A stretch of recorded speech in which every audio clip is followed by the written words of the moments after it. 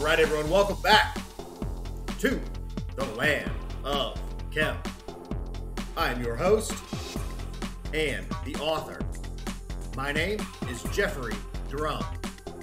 Thank you all so much for joining me again. All right, everyone, welcome back. This is episode 121, Functional Pyramid Stone, Black Basalt, Part 2. And today I will be explaining how the thermoregulatory heat storage properties of black basalt were integrated into the chemical manufacturing sequence at the Pyramid of Newgrange in Abu Sir. If this is the type of content you're interested in regarding the ancient technology of a lost civilization, utilizing physics and chemistry, and the function of the Egyptian pyramids and other ancient structures from across the world, this is the channel for you. So please subscribe to the Land of Chem here on YouTube. Don't forget to click that little notification bell so that you do not miss the new episodes that premiere twice per week. Please like, comment, and stay tuned if you want to help support this channel and get access to exclusive research and unreleased footage that you will not see anywhere else. Check out the members only channel and thelandofchem.com if you want to pick up a copy of the book or grab some merch. If you want to follow me on Instagram, my handle is @thelandofchem. Also, don't forget, after you finish watching this video, please go subscribe to our two new channels here on YouTube, Egyptian Trash Cats for all you cat lovers out there, and Egypt Eats for food reviews. Ladies and gentlemen, as always, thank you all so much for the support. I think that's it for the intro. So without further ado, let's get right to it. All right, everyone, here we go with tonight's episode. To begin, in episode 88, I introduced the concept of black basalt being used as a material for heat storage at the Egyptian pyramid chemical manufacturing facilities, and presented the research that supported this hypothesis. So now I will begin to explain exactly how these thermoregulatory properties were integrated into the system at the Pyramid of Newgrange in Abu Sir, which you can see here. First, let's take a look at the source of the black basalt stone and the archaeological evidence on the quarrying and construction process, starting here. And I'll quote from this article, Old Kingdom, Basalt Quarrying Activities at Wadi el-Ferrous in the Northern Fayum Desert. The quarry of Wadi el-Ferrous in the Northern Fayum Desert was the source of the basalt used mainly for paving mortuary temple floors in some of the 4th and 5th dynasty pyramid complexes. Due to the high level of Lake Moeris during the 4th and 5th dynasties, these conditions enabled medium-sized black basalt blocks to be transported largely via water to the pyramid construction sites, thus avoiding lengthy and difficult carriage over land. So they know the exact source of the black basalt raw materials and the fact that these stones were transported by water in boats and rafts directly to the construction sites, corroborating the hypothesis from Stephen Meyer that was presented in episode 38, Building the Great Pyramid with Water. Next, here is an image of the black basalt quarry site at Wadi el-Ferrous. And you can see here in the center that black basalt forms and fractures naturally with these polygonal shapes. And a close-up here highlighting the natural fissures and shapes created during the formation of this stone. These pieces were quarried using these natural cracks, and then the stones were put back in the exact same order within the building site. As you can see here, at the southern temple of the Pyramid of Userkaf from the Osireion project, that they were precisely replicating the numbered order in which these stones were excavated from the quarry. Every stone had a number, they were extracted in order, and then shipped to the construction site where every numbered stone had a predetermined place within the construction site itself. They were literally capturing the geological signature of the natural bedrock and stone material within the quarry, moving it to another location, and recreating it within the pyramid structures themselves. The Osireion project also took some samples of this black basalt at the Pyramid of Userkaf, as presented in episode 88. And here's an image of what this exquisite and highly functional construction material looks like under a microscope. So now, on to the pyramid of Nayusere in Abu Sir. And you can see here the same replication of the natural basalt fissures and recreation of the original placement within the Eastern Temple paving stones. And this black basalt paving stone works in conjunction with another component that runs below this Eastern Temple, the red quartzite conduit system, the inlet of which you can see here, that begins near the eastern side of the pyramid. This conduit leads from the inlet here, below the black basalt paving stones of the temple in this direction. And the solution is deposited and collected from the red quartzite basin at the far end of the temple. So the entire length of this red quartzite conduit runs below the black basalt paving stones in this direction from west to east, as you can see here. Now, how does it work?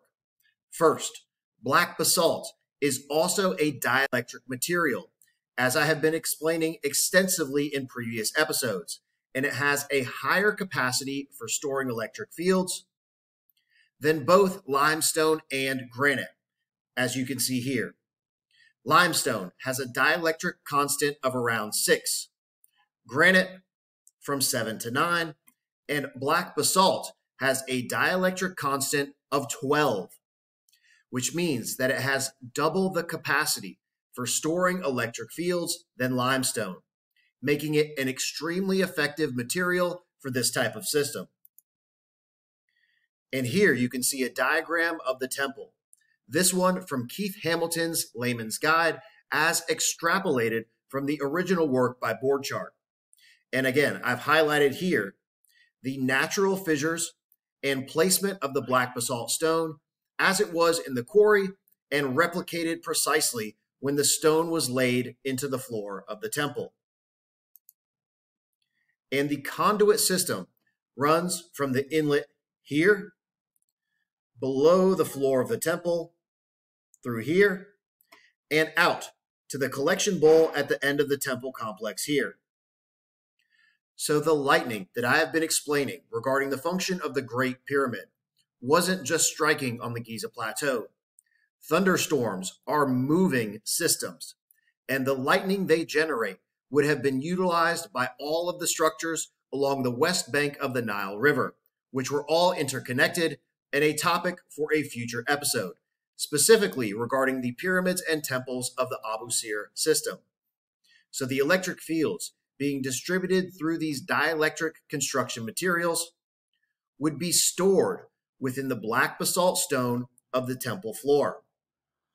And black basalt functioned as a heat storage device for the thermal energy associated with this process, causing the paving stones to heat up and stay hot.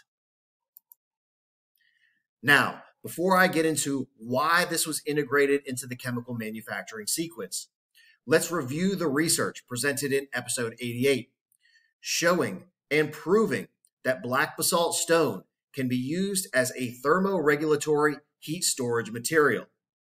First, and I'll quote here, utilization of some Egyptian raw materials in rock wool industry for thermal and acoustic insulation.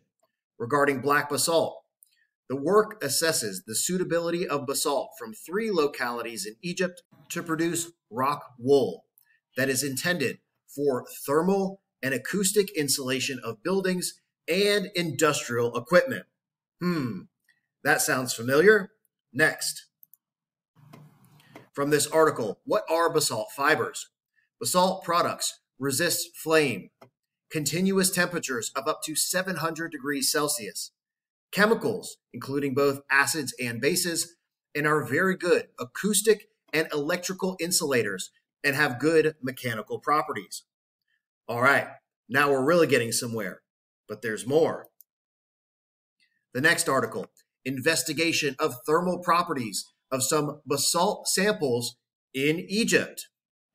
This work aims in studying the temperature dependence of the thermal properties, thermal diffusivity, K, specific heat, Cp, and thermal conductivity of some basalt group samples collected from different regions in the eastern desert of Egypt. The average values of the thermal conductivity of these investigated samples lie within this range, which means that these samples are considered as thermal insulating materials. Okay, even more research specifically referring to the black basalt stone from Egypt, supporting the exact function that I just described. But let's do one more just for good measure. And this article here, the utilization of basalt stone as a sensible heat storage material.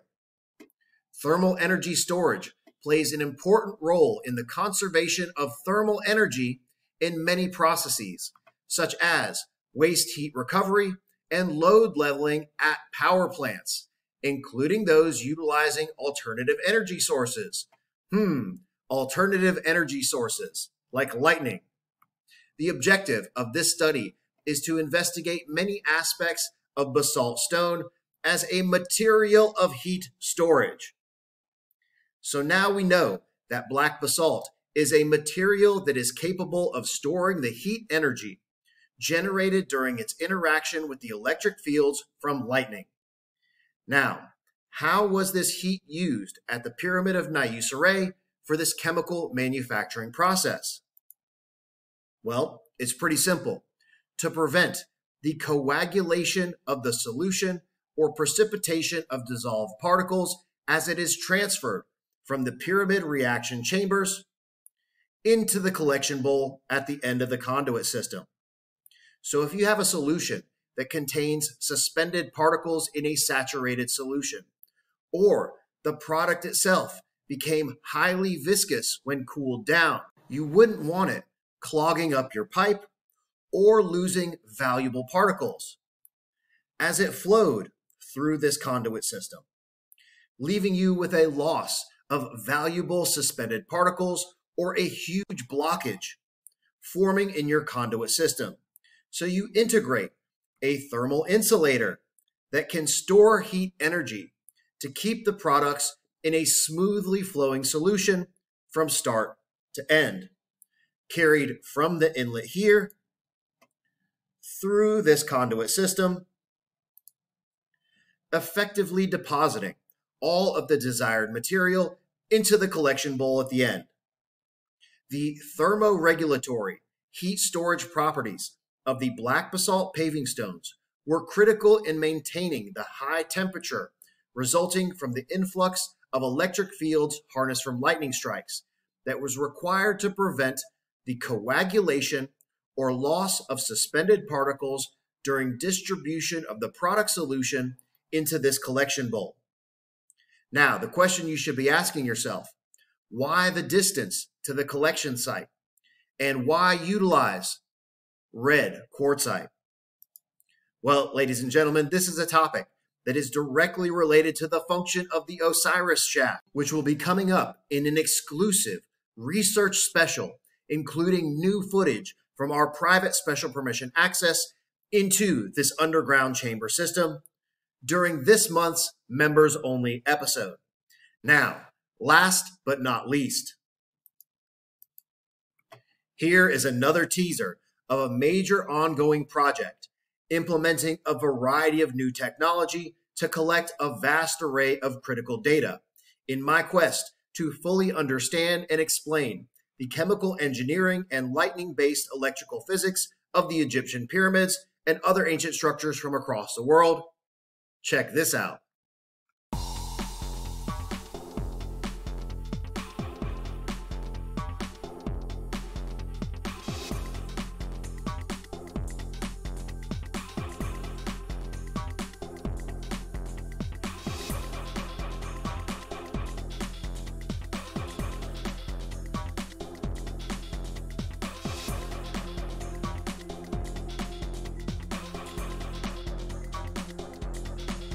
All right, everyone, that is it for today's video. This was episode 121, Functional Pyramid Stone, Black Basalt, Part 2. I really hope you enjoyed today's video, and in this week's Sunday site visit, I will take you along with me on the recent Land of Chem 2024 Ancient Alchemy and Ascension Tour during our private, special permission access to the Pyramids of Abu Sir. If this is the type of content you're interested in regarding the ancient technology of a lost civilization utilizing physics and chemistry, and the function of the Egyptian pyramids and other ancient structures from across the world, this is the channel for you. So please subscribe to the Land of Chem here on YouTube. Don't forget, click that little notification bell so that you do not miss the new episodes that premiere twice per week. Please like, comment, and stay tuned. If you want to help support the channel, check out the Land of Chem members only section and thelandofchem.com. Links in the video description below. If you want to follow me on Instagram, my handle is @thelandofchem. Also, don't forget, after you finish watching this video, please go subscribe to our 2 new channels here on YouTube, Egyptian Trash Cats for all you cat lovers out there, and Egypt Eats for food reviews. Ladies and gentlemen, as always, thank you all so much for the support. I think that's it for today's episode, so I will see you next time.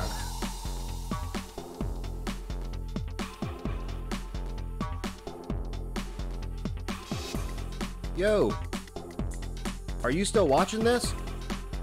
Please subscribe to the Land of Chem here on YouTube and click that little notification button. New videos coming out every single week. And check out this other episode. Come on, do it. Do it now.